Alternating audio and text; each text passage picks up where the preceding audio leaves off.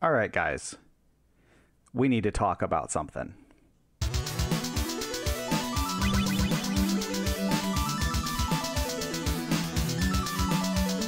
Now, a lot of us have been jumping onto the hype train about a recent blaster, myself included. And of course, it has come in the mail.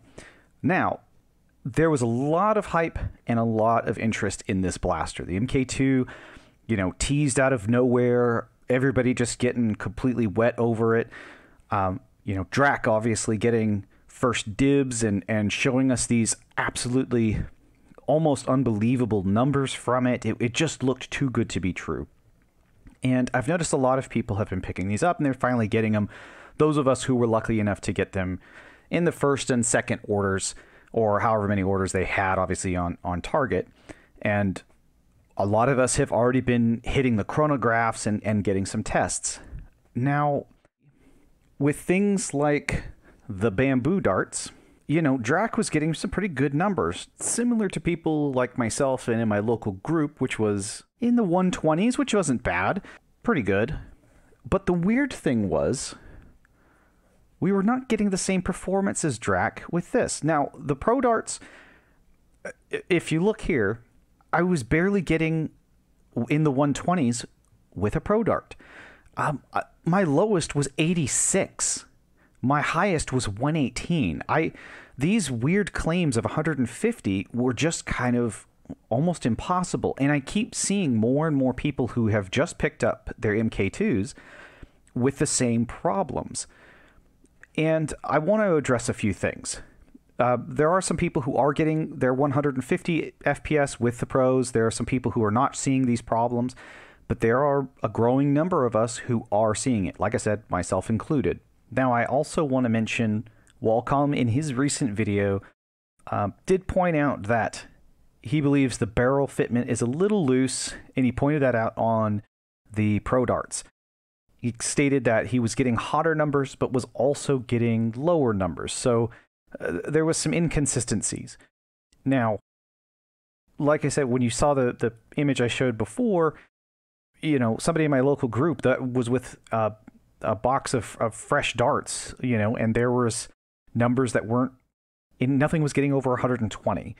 So we're not seeing these hot 150 numbers, like I said, both as Drac and as Wallcom. So I want to talk about something getting this out of the package. I do have an image of it, so let's take a look at it right here. Now, this is my first time priming back the blaster and taking a look of the internal clip and the internal breech. And if we notice, right here, there is a little bit of material. Now, that material is actual rubber from the O-ring on the pusher. And what I want to say is that I have a feeling, and I'm completely speculating at this point because I have no actual information. I haven't tested it myself, but I have a feeling that the O-ring on these are not getting a good seal. I have a feeling it has to do with the O-ring within this breech because, like I said, when I primed my back, there was, material left on the breech itself. And for some reason, I was not getting a really good seal. And I plugged these barrels. There's no seal. There was no seal at all. That completely, escaped through whatever. Now, it could be from the pusher itself. There could also be issues with leakage from the O-ring around the plunger tube. I don't know. I have yet to get into my MK2 to do a little bit of research. Now, my frustration with this is that there were a lot of people who were extremely excited and extremely hyped, and they were let down. They were let down quite a lot.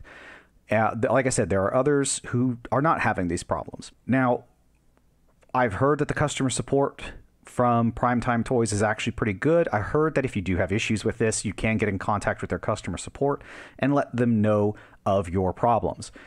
However, I am going to be trying to test whether or not the spare O-rings from, say, a Nexus or Aeon Pros will actually change this. If this will fix the problem, if it will hopefully give us the seal that we're looking for. I don't know. We'll see. You know, if we can get a better number, if we can fix the numbers, that would be ideal. And because I don't want to have to send this back. We're right in the middle of the holiday season. Sending these back might take you weeks, even into next year, before you'll see them again. I don't know, you know, and if we can come up with a quick, simple solution, that would be great.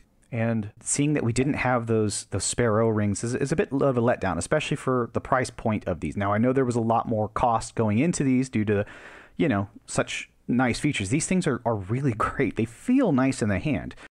I do want to point out that I think we had some pretty high expectations. Drac really kind of set the bar, unfortunately, too high for everyone. A 120, you know, FPS pistol of this size is a really good pistol. We have to keep that in mind. 150 would just be absurdly good. And while we all were expecting it, we are all not getting it.